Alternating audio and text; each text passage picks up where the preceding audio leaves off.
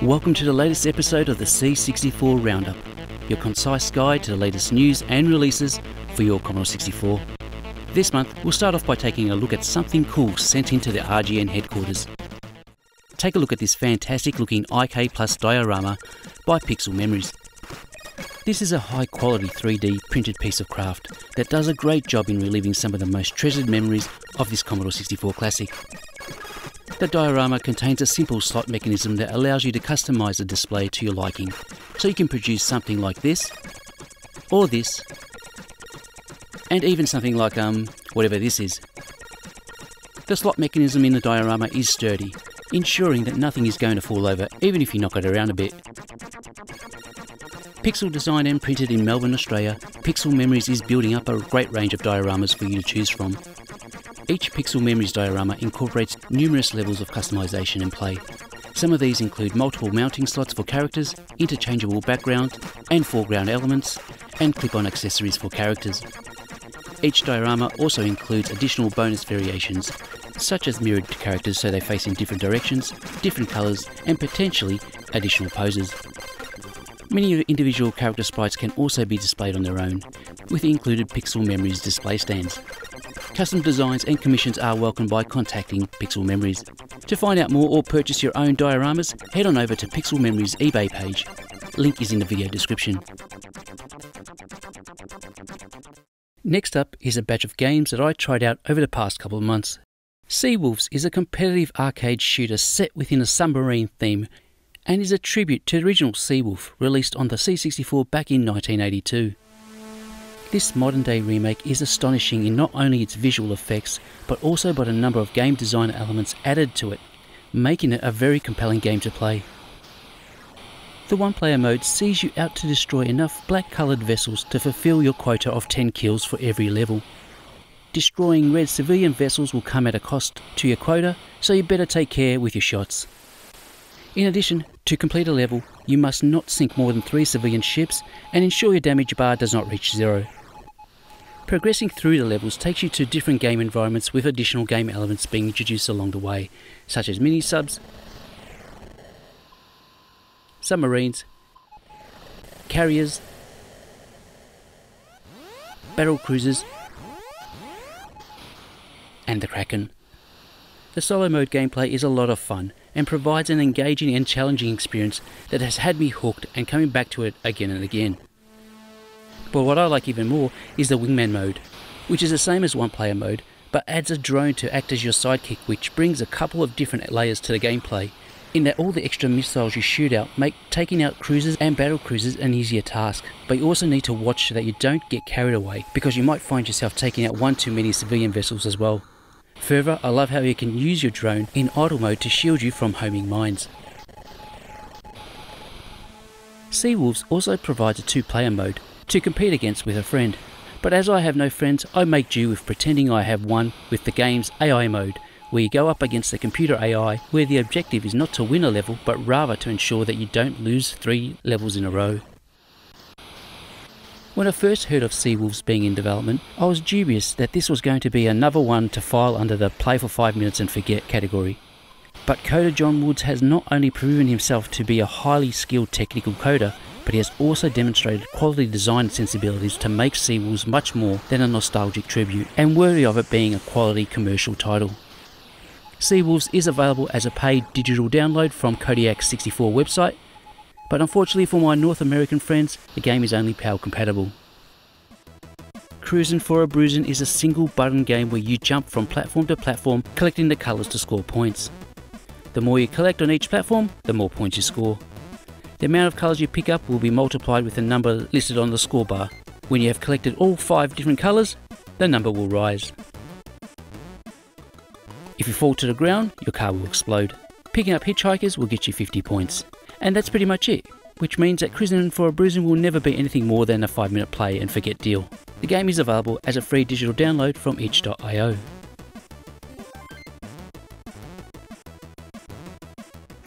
Corescape is a very challenging vertically scrolling shooter. Your craft is constantly moving forward, and not only do you need to deal with enemies, but you also need to navigate the dangerous layout to ensure that you don't run into various structures that lay ahead of you. To have any chance in progressing through the game's 8 levels, you're going to rely on memorising the game world layout. The game does look nice and scrolling is smooth and impressive. The in-game music is really great to listen to as well, but gameplay wise, the overall pacing just threw me off somewhat, and I just struggled to maintain interest with this one. The game is designed to run on PAL system, but will work on NTSC machines, albeit at a faster and even more challenging speed. Corescape is available as a free digital download from itch.io. Terror by Night is a Sherlock Holmes based interactive novel. With each scene that plays out, your job is to make one of two choices. Go with your hunch or your thought. Make the right choice to progress, get it wrong, then it's game over. Graphically, the game is a mess with its stretched out and highly pixelated display. Story-wise, it is a bit of a miss, as it's very hard to follow, since the narrative feels quite disjointed. Performance-wise, Terror by Night is an improvement over previous interactive novels by a novel approach in terms of its loading times, but you still experience a bit of delay, which just kills the experience even further. If you want to try out Terror by Night, then you can purchase a digital copy from itch.io. Huck on the Mississippi sees you take control of Huckleberry Finn as he swims home down the river on a tree trunk. Animal critters of all sorts are out to get old Huck, so you have to do your best to avoid them, and you can collect fruit to score points. As you progress through the 10 levels, the animal wildlife get more aggressive with their attacks towards you. Well, I guess from the footage you can tell it's not the most exciting of games. This would have been fine 40 years ago, but there's not much that's going to hold your attention here. Maybe a good one to get your young kids into C64 gaming. Huck is available as a free digital download. Super GP is a simple arcade-style racer, inspired by games like Pit Stop and Pit Stop 2. The game contains 5 racetracks and 2 game modes, Single, Race and Championship. Championship mode is not your typical race all track and see who ends up with the most race points type of deal. Instead, you need to finish in the top 3 places in each race in order to continue. Super GP contains a car damage mechanic. Running into other cars will result in damage being sustained to your own car, which then has a direct impact on your car's maximum speed. If you have taken on too much damage, you are able to pull into the pits to restore the state of your car.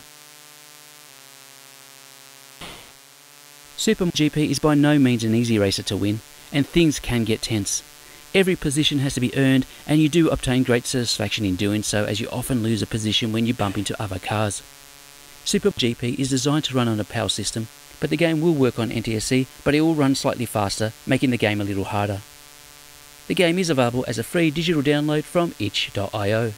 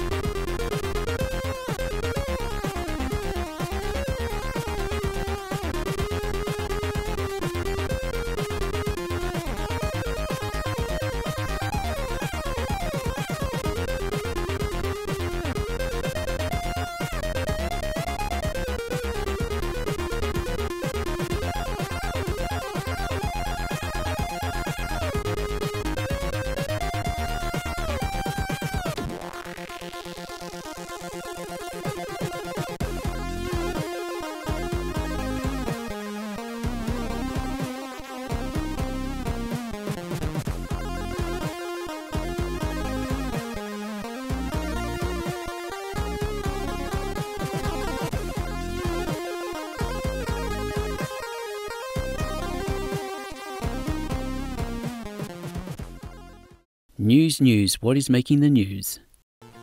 David Bottino is so passionate about the game Toki, and he was so disappointed with the original C64 conversion that he has taken upon himself 30 years later on to assemble a team that will produce an improved version of the game under the guise of Toki Remastered. By remastered, what really is happening is that the original code is being modified to look and sound better, as a lot of the original code dynamics will be retained.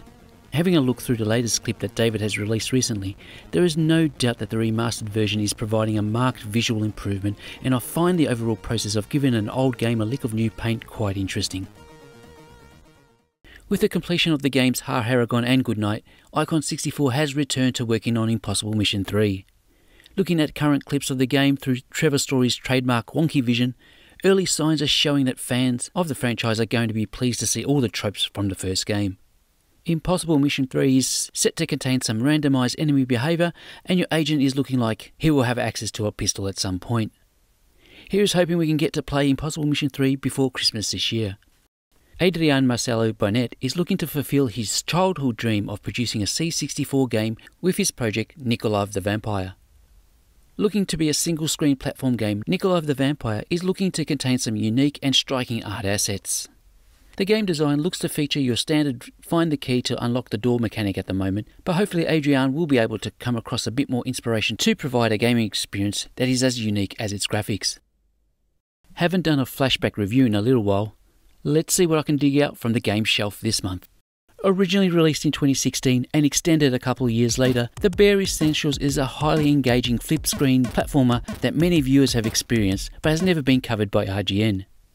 Bear's been a bit lazy over the summer, and with winter fast approaching, Mrs. Bear has laid down the law and told Bear that he has to collect 350 apples or not bother coming home. So Bear ventures off into the wild on his quest.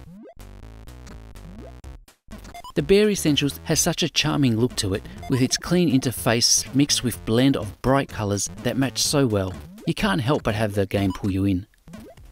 The game for most part is just a pure pleasure to play through. There isn't anything too groundbreaking about the Bare Essentials, but what is there is very well executed, especially with its tight controls and fair collision detection.